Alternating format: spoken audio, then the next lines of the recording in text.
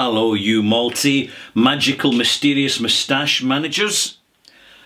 And thank you to David Ross 8709 for that malt mention. Well, all you maltsters and malt curious, welcome to the bothy. Welcome to Ralfy Review 1003. And in this review, I'm following a little mini theme as we come up to the end of the year on non-Scotch whiskies.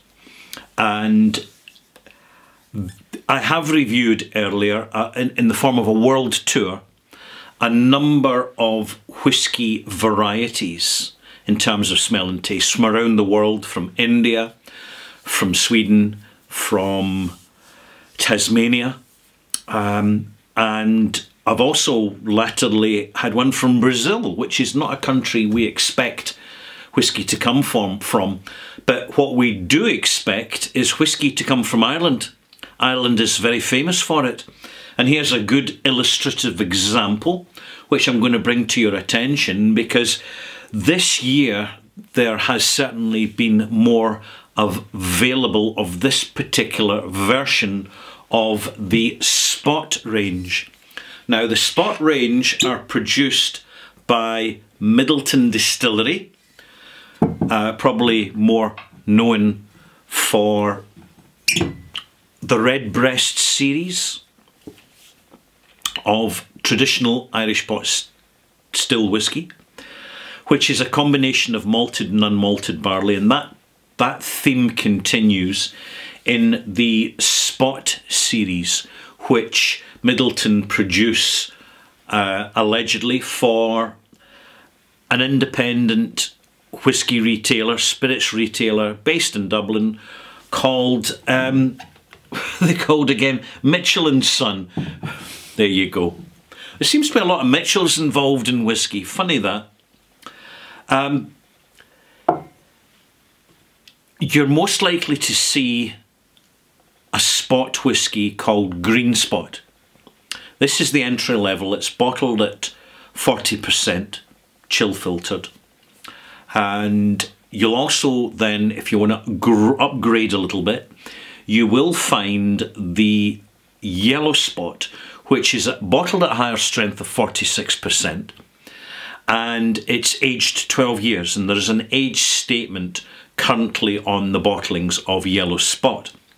And then really at the kind of top of the range, you have Red Spot, which is 15-year-old traditional Irish pot still whisky, bottled again at 46%, and certainly in the UK you're paying about 115 to 130 pounds a bottle for that.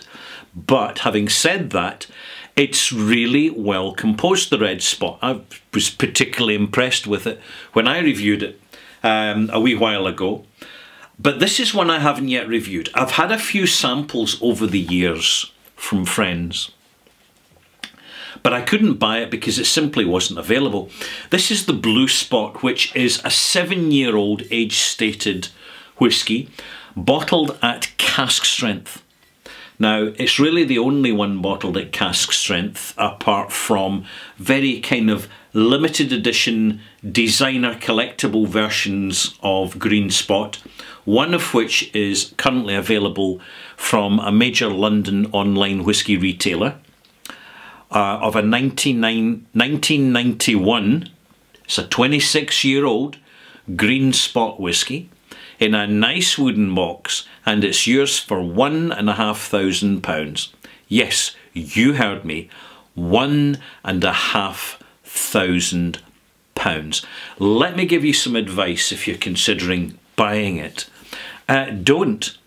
To whisky drinkers based in the real world, it's not worth the money. It's designed as a collector's edition, as a fancy edition, as an investable edition, which may or may not realise some profit for the investor for a long, long time. They'll just have to wait and see. Meanwhile, you want to wait, you're tired of waiting to see what I think of this Blue Spot, so let's get stuck into it. It's not the same as when I last tasted it. The event from the bottle that I bought a few months ago is a lot fresher. And I'm not necessarily meaning that as a compliment. I just think there are more refill and less fresh fill casks involved in the batch compared to previous editions of Blue Spot. As soon as you nose it, lovely, unpeated, fresh fruit, grapes, melon, little bit of touch of mango in the background. And you're getting that little slightly minty note, that little evergreen note, a chlorophyll note as well, coming from the fact that they've incorporated unmalted barley into malted barley, which is the style of traditional pot still Irish whiskey, and it changes the flavour without a doubt. Taste wise, first taste, and bear in mind this has been bottled at 58.9%, so it's really going to be strong, alcoholic, nippy stuff. I know what to expect, I'm prepared for it. You'll be prepared for it when you make sure that your first sip is a small one.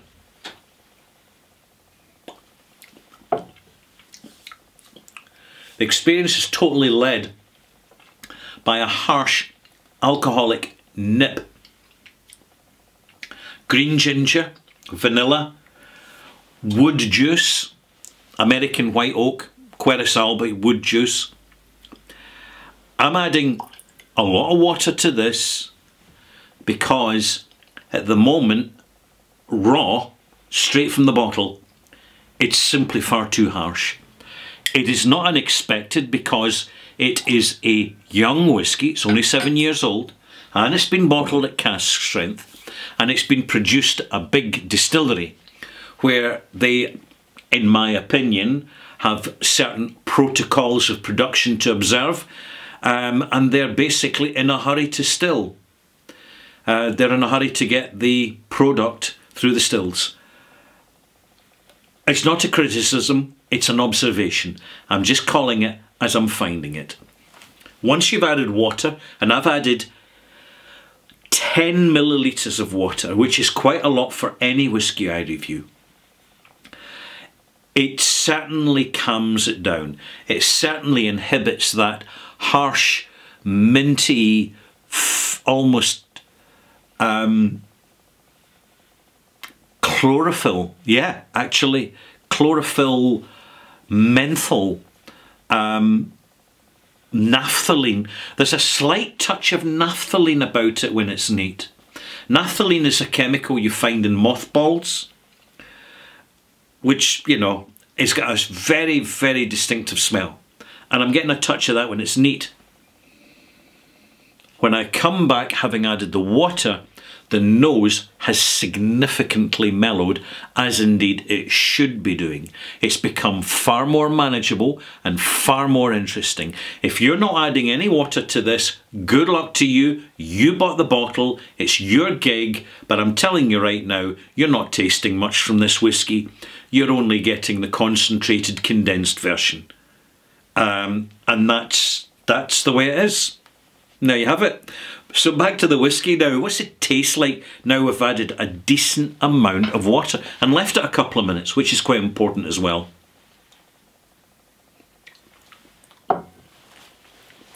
Crisp. Green apple. Russet apple. Slightly nutty. Almond. Hint of walnut in the background. Some soft spice, cardamom. I would say there's a touch of clove in there, but it's really more like bitter cassis.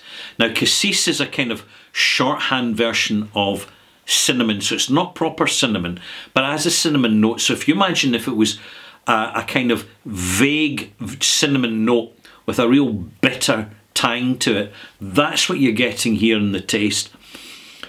What will happen after a few minutes is the casks will start to exert themselves, and they do it very assertively. So they're very assertive in their assertions, and it's not really helping the whiskey. So you have to be patient and you have to give it time.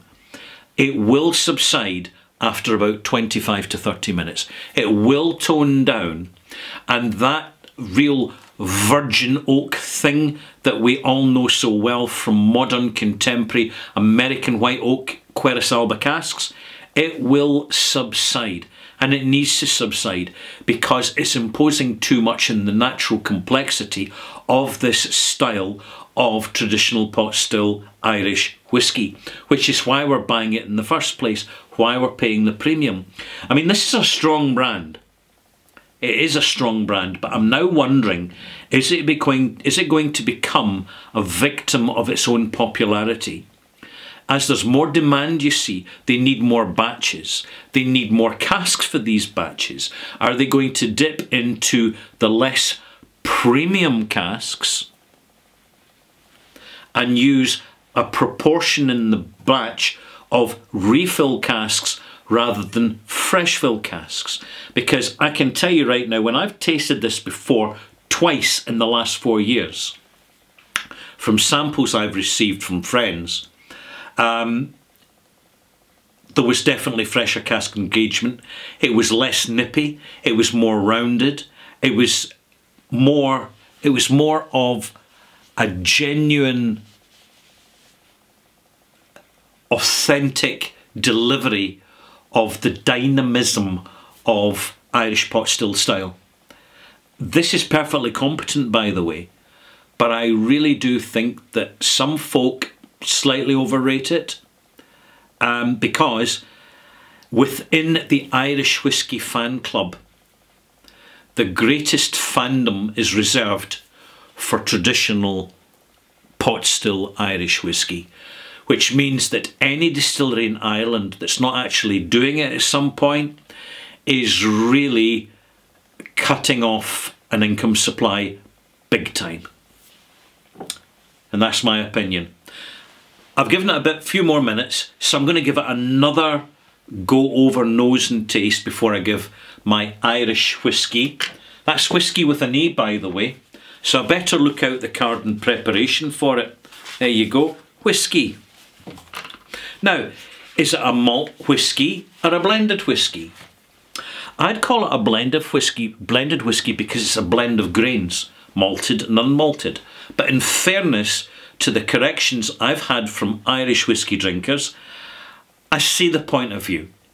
It's 100% barley, right?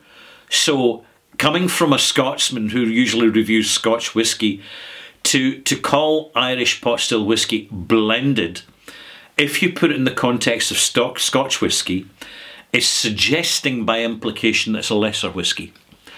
And frankly, this is not the case. So I'm going to call it malt whiskey, right? I'm going to call it malt whiskey. It's just for, in fairness. So, to conclude,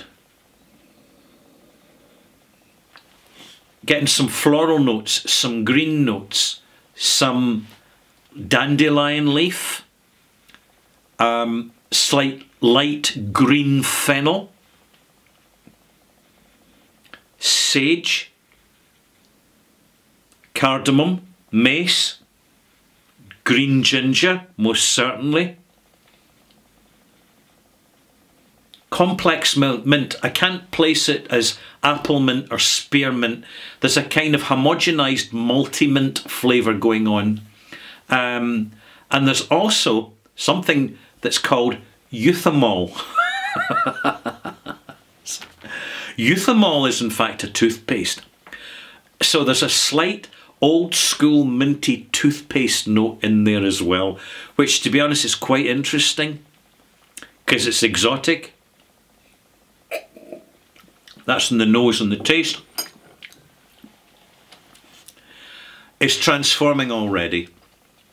For those of you who drink your whiskey neat, I feel sorry for you because you're selling yourselves short.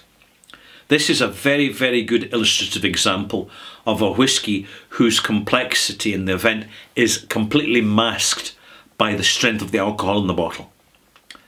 And it's only when you add water and are generous with the water that you will start to unravel that complexity which is existing because of the style and the way the whiskey's made. It's lovely. It's growing on me. And I already know from having tasted it a few times that the more I leave this glass into the evening, the more it will continue to grow on me. And the more the harshness of the virgin oak will recede and be replaced with something more toffeed, natural, mellow, more fructose, more interesting, more distinctive of what is in fact a traditional pot still whisky.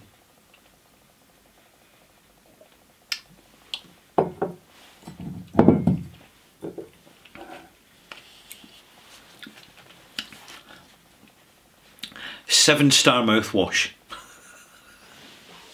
And I mean that as a compliment, by the way, because I didn't say 3-star or 2-star, didn't even say 5-star, I said 7-star.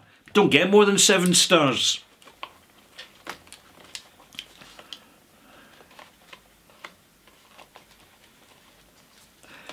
I'm giving this 82 out of 100. And it is malt whiskey with an E. Whiskey with an E. When you come back to my extras, I'm going to be talking a bit more about Irish whiskey. Specifically pot still whiskey. I'm really just going to kind of have a wee riff about it. And I hope you'll join me for Ralfy Review 1003 Extras. And as the saying goes, malt mates, you've heard it before, you're hearing it again. There you have it.